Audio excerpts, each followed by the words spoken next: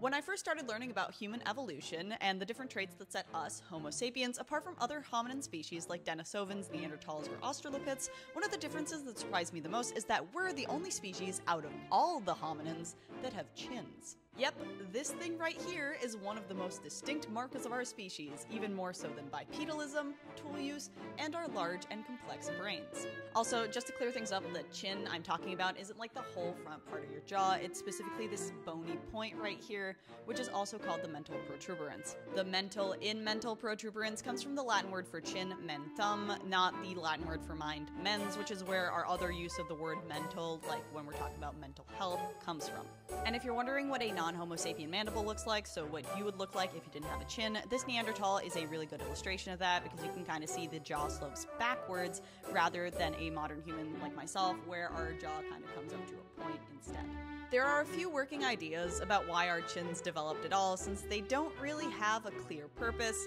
but most of those ideas fail in some aspects or another, which means that in the interest of increasing our knowledge about our species and our evolution, we need to do more research about our chins. So I guess if you want a PhD topic, you've got one right here. If you learned something new today, please consider liking, commenting, and sharing, because those are the types of things that help the algorithm get me out to more people. And if you want to learn more about the echoes of humanity's past, or whatever else I feel like talking about, be sure to check out my page.